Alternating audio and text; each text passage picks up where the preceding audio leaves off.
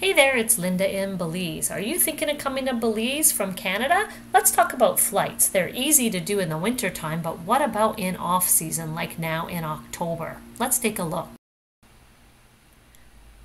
So now I want to look at some of the options for different flights and what they cost.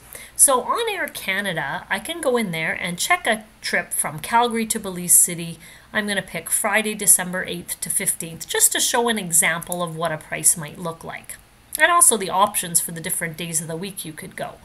So on Air Canada, on Friday, December 8th, it's 281 Canadian dollars on the way out. So that's really affordable for the one way. And there's a stop in Toronto, 2 hour and 36 layover. So I'm going to click that and see what this looks like.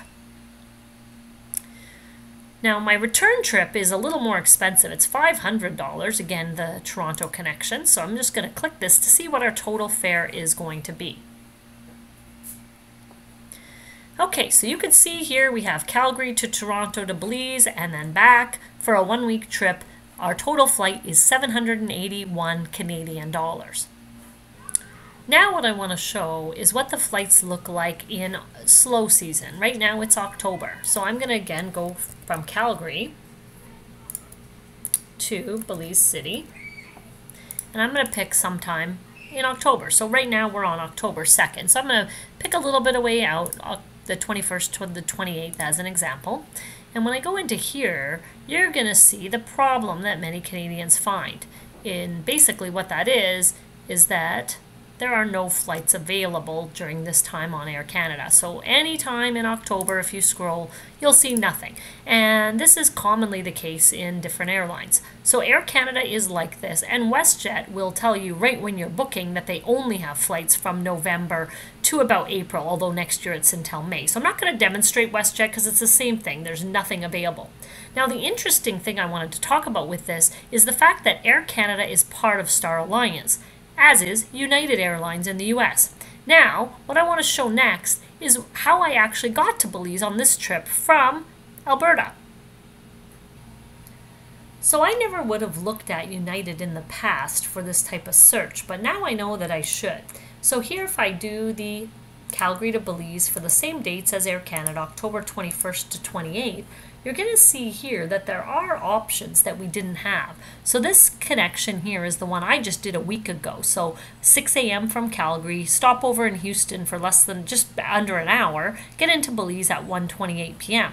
And you can see here that the basic economy, which is the most restrictive flight, is $670. So this is a great deal, because it's even better than what we saw in December for Air Canada. Now, one thing I want to tell you, so first of all, here's the round trip. It's another connection in Houston for just 2 hours and 11 minutes. So you can see here that my total flight on United is going to be this, well, it's going to be 669.16 Canadian. So as I mentioned, it's cheaper than the December option.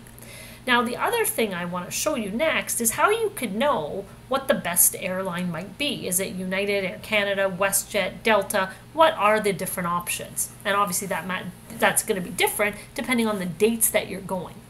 So instead, where I always go to look up a trip for the first time is into Google Flights. So Google Flights is great because I can pick any destination. So I've picked Calgary to Belize, the same dates, the 21st to the 28th. Here you can see we have 4 options coming up. 3 of them are with United, but the first 2 are 2 stops, which we don't really generally want. They're $549, a bit cheaper, but the one we found on United here is listed. So same price, $670 that we saw on United directly. Sometimes I'll find Google Flights a little different when I go into the actual airline. It might have changed slightly or be a little different, but here we get a good idea that this flight would be our best option because obviously it's the only one with 1 stops, and it's still kind of cheaper than this last option, which is WestJet and Delta with 2 stops for more money. And also, as I mentioned, WestJet, if you go on their website, they won't show you any flights to Belize in off season. So this one, if you clicked on it, if it was the best option for you, you would have to book that on Delta. Now, the other thing I like about this Google Flights option is it kind of tells you how the prices compare to normal. So it says here prices are currently low. It's $142 Canadian cheaper than usual for your search. So typically you're not going to be paying $549 for a ticket. You'll be paying something more like around $700. So that's a kind of an interesting thing if you're planning your trip. The other thing I wanted to talk about too is the fact that if you don't know what date you want to travel, you can actually click the calendar and see where the cheapest options are. So if I was like, well, I don't know when I want to go, maybe October, November. Oh, look at this, November 3rd is $428. So I can click there and then go, oh, on the 10th there's a $428 as well. So let's just click that one to see what that looks like.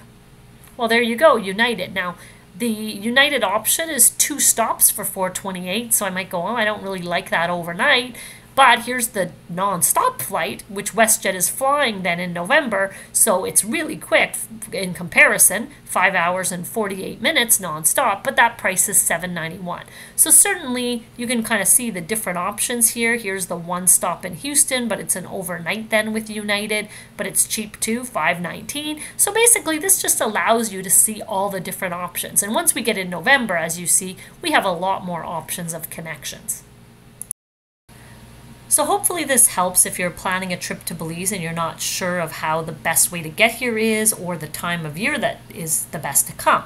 A lot of people do like to come in off season because it's way less busy and things tend to be a little bit more affordable. Although, note that some things are closed. So right now we're in October and we have a pickleball camp going on right now, and the reason the resort had it now is because of the fact that it's less busy. So if you're planning a trip to Belize, maybe to consider moving here, reach out to me because we have tours showing people Ambergris Caye, Placencia, and Hopkins. And I hope to see you soon in Belize.